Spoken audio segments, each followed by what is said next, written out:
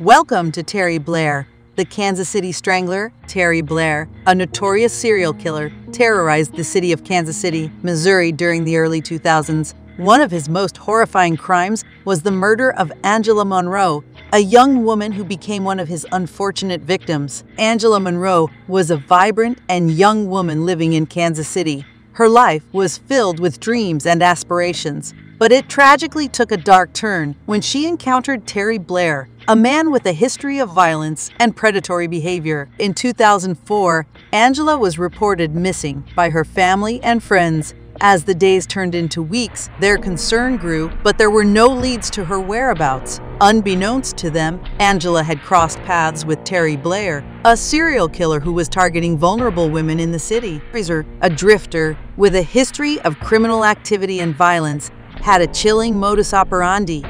He would seek out women who were often marginalized and living on the fringes of society. These victims, often struggling with addiction or homelessness, were less likely to be reported missing or to receive media attention. One fateful day, Angela Monroe became Blair's next victim. He abducted her, subjected her to unspeakable horrors, and eventually ended her life in a brutal manner. Angela's family and friends were left in agonizing uncertainty about her fate. Terry Blair did not stop with Angela. He continued his murderous rampage, claiming the lives of several more women in the Kansas City area.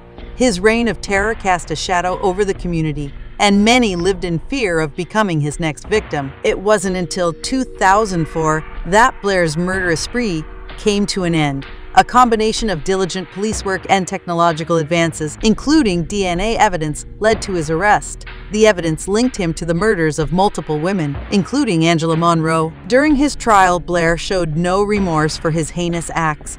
He was subsequently convicted of multiple counts of murder and sentenced to life in prison without the possibility of parole. Terry Blair, a serial killer infamously known as the Kansas City Strangler, was born on November 16, 1961, in St. Louis, Missouri, USA. Terry Blair's early life was marked by hardship and adversity. He grew up in a troubled household, experiencing neglect and abuse. As a result, he had a tumultuous childhood that was marred by exposure to violence and criminal behavior. Blair's criminal record began early in life, and he was known to have a history of violent offenses and criminal activity. His criminal career included convictions for offenses such as theft, assault, and sexual assault. His predatory behavior was evident even before he escalated to murder. Blair's killing spree targeted vulnerable women, particularly those who were living on the fringes of society. His victims often struggled with addiction, homelessness, or were involved in sex work. He would lure them with promises of money or drugs, gaining their trust before subjecting them to extreme violence, sexual assault, and ultimately, murder. Blair's reign of terror in Kansas City began in the early 2000s. He was linked to a series of murders and disappearances of women in the area. His crimes left the community in a state of fear and shock as law enforcement struggled to apprehend the elusive killer. Blair's capture came in 2004 thanks to the diligent efforts of law enforcement, advances in DNA technology, and evidence that linked him to multiple murders. During his trial, he displayed a chilling lack of remorse for his actions. Blair was subsequently convicted of multiple counts of murder and sentenced to life in prison without the possibility of parole. Terry Blair's crimes had a profound and lasting impact on the Kansas City community.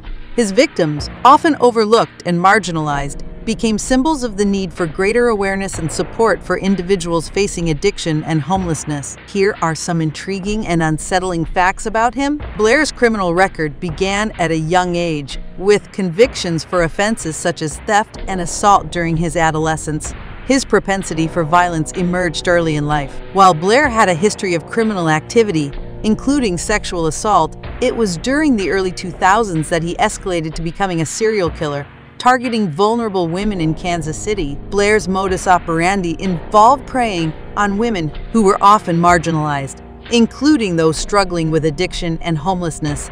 He would lure them with promises of money or drugs before subjecting them to horrific violence. Blair's killing spree claimed the lives of multiple victims, making him one of the most prolific serial killers in Kansas City's history. Blair managed to evade capture for several years, creating a climate of fear in the Kansas City community.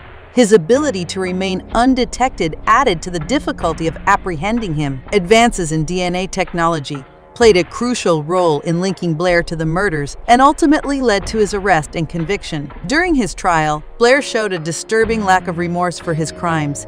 He remained unrepentant, leaving a chilling impression on those who encountered him in court. After his conviction, Blair was sentenced to life in prison without the possibility of parole, ensuring that he would never be released to commit further atrocities. Blair's crimes had a profound and lasting impact on the Kansas City community, raising awareness of the vulnerability of those living on the margins of society. Despite the attention given to Blair as a serial killer, it is important to remember and honor his victims, whose lives were tragically cut short. Their stories serve as a stark reminder of the need for compassion and support for those facing difficult circumstances. Terry Blair's case remains a chilling reminder of the capacity for extreme violence and predation that can exist within individuals, and the importance of relentless law enforcement efforts in bringing serial killers to justice. Thank you for delving into the haunting story of Terry Blair with us.